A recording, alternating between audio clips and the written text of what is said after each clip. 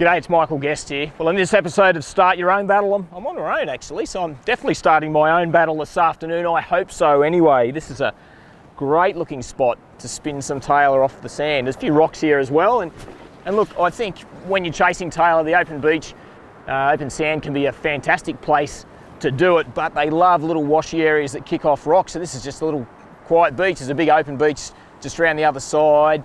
It's late in the afternoon, the sun's starting to drop, and that's the time when the Tailor love to get out and about and start feeding. So they mainly chase, I reckon predominantly chase on the beach bait fish. So what we're going to do is cast some chrome lures.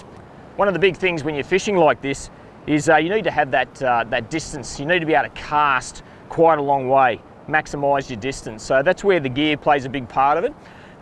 They will be right at your feet at times. At other times they can be frustrating where you can see them busting up. You'll see seagulls and terns and other seabirds feeding, and you're trying to make that cast. So we've got to make sure we get the gear right to maximise that distance. That's one of the big things. I've got a range of chrome metal lures there. Some I've had for a long time. All sorts of things in here. Some have got trebles on them, but what I have been doing of late is I've been taking the trebles off and just running a couple of these owner plugging singles, and I put them on the split ring there, and they sit pretty well like that.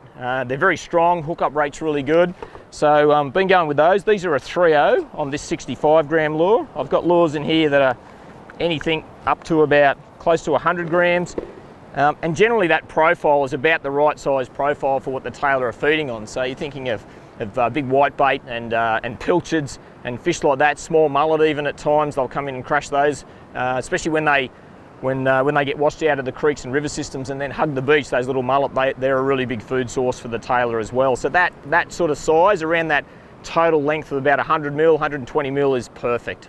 Tailor have got razor sharp teeth, and sometimes you'll see people using wire traces. Look, on metal lures like this, generally they're chasing them, you're cranking it along, and they're hitting them at the back. So that's all metal. They're certainly not going to bite through any of that. So I think sometimes it can even interrupt the action of the lure a little bit.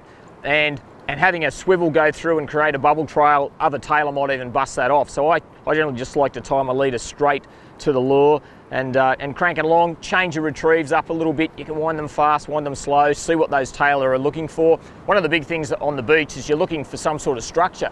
At the moment out here, I've got a bit of a rocky point where the current's hitting it and swirling around. That's always a good place for Tailor. There's a bit of a drop off, but your gutters, your holes along the beaches that provide really sort of deeper access for them in the middle of the day. They don't like bright light in their eyes so much. Anywhere where there's a bank and a gutter where foam's rolling over, the same sort of places that Mulloway like, Tailor will be in those same sort of areas as well. Well, I've got to tell you, look, I was going to go through the gear, but you know what? I can't wait to have a cast. Let's go down the water and we'll have a chat about it there. Let's have a bit of a look at the outfit we're using. So this is a Prevail 2. It's the 842M, and it's a 6 to 10 kilo rod. 8'4" long, so it gives you that really big long cast, and that's what you need. There's nothing more frustrating than walking the sand here and going, oh, they're just out a little bit further, so you want to maximise your cast distance.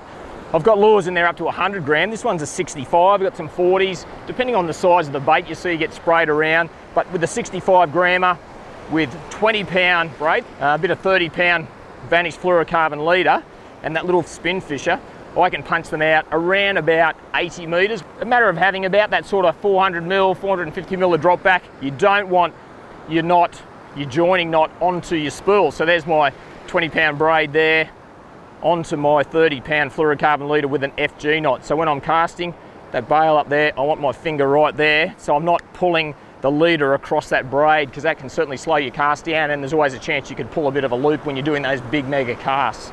So I've got my fingers split through there. You can hold it however you want to hold it, but always split them through that grip. That's my trigger finger to let go when I do that big cast, and I want to get it as the most amount of leverage out of that 8'4" rod that I can. So I'm holding it down low there, loading that rod up with the weight of that lure, and then punching out. So it's a matter of punch, keep that rod tip pointed up, 45 degrees, let all that line go, bail arm over. And then as far as the retrieve speed goes, depends on what the fish are doing. Sometimes you've got to jig it a bit and go a little bit slower if they're down deeper and you've got a bit of a deeper hole or gutter to fish. Other times when they're really active, it's crank, crank, crank, crank, bang, and you get that bite.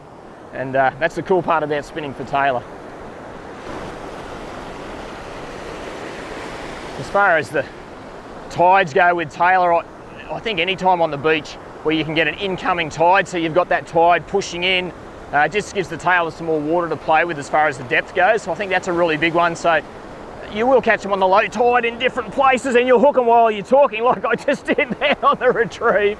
But yeah, you will get them in on that low tide, but generally in those deeper gutters. But as that tide comes up late in the day like this, they'll come right in close as well. And that one was just behind the break, so I cast way over the break, but this fish has climbed on it right there. Other bycatch you'll get too, don't forget straying salmon.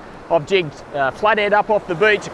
It's a matter of washing that fish up with a wave and use that wave to your advantage. Keep going, stop, and there we go. That's how we do it. Look at that. What a great looking fish. Big surf Tailor. I reckon there's some bigger ones than that there, so I'll pop those hooks in. You can see those two plugging single hooks that I've used there have done the job perfectly. I'll just pop that one out. That one's out, that one's just in the corner there. Get that one out, there we go. Look at that, for a beautiful surf Tailor.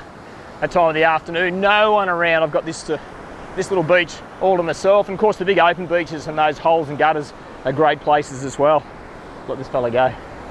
Off you go, mate. Go on, bud. I reckon this could be the next size up. Went really well, this fish. They fight so hard. Same deal. Oh, yeah, it's a bigger one. It's a bigger one. Yes! Woo! Chase it down. That is a solid Tailor right there. That's a fat one, that one.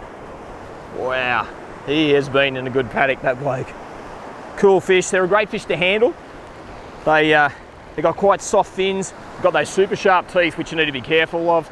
We don't need to worry about wire leader or anything here because we've got that metal lure and those hooks set to fairway back. If you're really unlucky to get bitten off, occasionally another fish in a school, when those fish school right up, it might have a crack at your lure hanging out the other fish's mouth. Well, there you go. That's a beautiful big Tailor.